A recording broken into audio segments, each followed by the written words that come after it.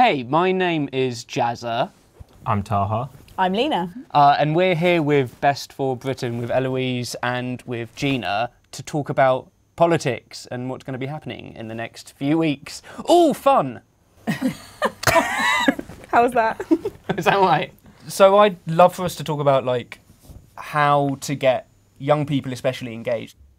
Be active, be out there and use your voice, because politics touches every single part of your life. It's not just the tuition fees. It's, you know, who empties your bin, your street lights, your water quality, the environment, taxes. Every single part of your life is touched by politics. Unfortunately, we're in a place where, in my view, the wrong people are sitting in Westminster, and that's what's not working. One of the reasons why young people aren't well represented is about twice as many over 55s vote as under 25s.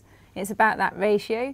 So that means that politicians, they do kind of cater to their voters, right?